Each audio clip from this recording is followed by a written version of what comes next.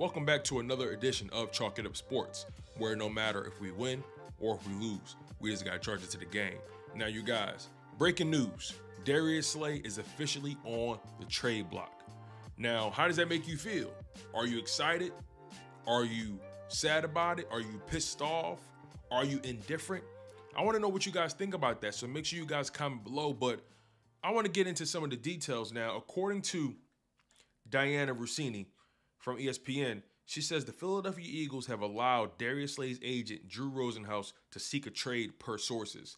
The Eagles are still hopeful to find a solution where Slay remains an Eagle. So clearly the Eagles still want Darius Slay to be on the team, but it has to be at the right price. And he has to be willing to accept some level of a restructure and an extension that's favorable on both sides. But if they can't come to a resolution, Darius Slay has full permission to seek a trade and find the best situation for himself. Now, obviously, the Eagles aren't going to trade him for pennies on a dollar. It's best to get at least something for him so you can use that compensation in the upcoming draft. Will they get draft picks? Will they get a young player? You never really know. But again, it's important to make sure the situation makes sense for both sides. And personally, I'm of the mindset it's better to move on from a guy a year early than a year or two late. Because how often have we seen the Eagles commit too much resources to aging veterans? We've seen it in years past, and I don't think Howie Roseman wants to go down that road again. I think Howie Roseman wants to continue to get younger while still maintaining a competitive edge in the NFL. But here are some details. The league salary cap is expected to exceed $224 million in 2023, according to NFL Network's Ian Rappaport. And where things currently stand for the Philadelphia Eagles, they're expected to have roughly $8 million in cap space. Now, on top of that, the Birds are set to have 18 pending free agents. Obviously, C.J. Gardner-Johnson, T.J. Edwards, James Bradbury, Marcus Epps, guys like that, Kaiser White, so on and so forth. They're going to have a lot of free agents as well. And they have to potentially restructure some contracts in order to create some more cap space if they want to try to bring some guys back. They obviously decided not to franchise tag anybody, most notably C.J. Gardner-Johnson. The Eagles don't really use the franchise tag.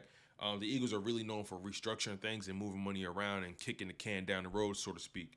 But if the Eagles decide to restructure Darius Slay's contract, that could free up about $12 million on his current deal. But Slay's looking for an extension.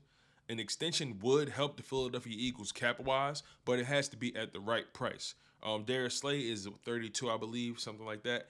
And I personally don't feel comfortable paying Darius Slay $17 million this year at the age of 32, where he's clearly starting to decline. I'm not saying Darius Slay is out of the top 10 of the best corners in the NFL. I'm not saying that.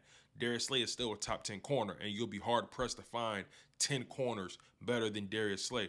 But he's aging, and he has shown signs of aging throughout the season. He had a solid season, don't get it twisted, and I'm not trying to campaign for Darius Slay to get kicked out the door. But what I am saying is the Eagles have a bad history when it comes to relying too heavily on aging veterans and committing too much money to aging veterans. I don't think Howie Roseman wants to go down that road again. That's my honest opinion. So again, it's better to move on from a player a year early than a year too late, and next thing you know, you're stuck with this guy and he has a contract that's killing your cap space. So a contract extension would help Darius Slay. It would help the Philadelphia Eagles, but it would have to be at the right price. And most definitely, they don't want that man on the books guaranteeing him $17 million this season. That's just the reality, and I wouldn't want that either. So what's going to happen to Darius Slay? Will he be traded prior to free agency or over the free agency period? Will he be traded prior to the NFL draft or on draft night? There's so many unknowns in the situation, but best believe Darius Slay is on the trade block, according to Diana Rossini from ESPN. He and his representation are allowed. They have permission to seek a trade where they see fit. And we'll see how this thing plays out. But I want you guys to comment below and tell me what you guys think about the situation. I'm your guy, Tone DeShields II. You guys were locked in on Chalk It Up Sports, where no matter if we win or if we lose, we just got to charge it to the game. Smash that like button. One love. Stay humble. Stay healthy. And most importantly, stay hungry.